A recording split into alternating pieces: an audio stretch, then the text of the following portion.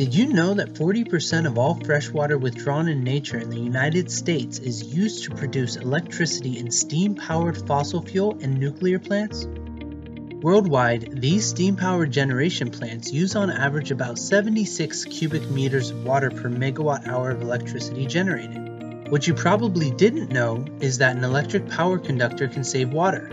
The high-efficient ACCC Conductor currently installed worldwide in the electric transmission and distribution system is reducing power system losses. That saved energy means more power plants make less electricity and use less water.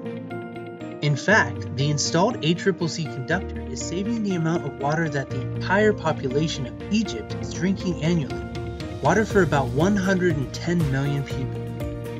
Reducing lost electricity means more available water from nature. Just thought you would like to know.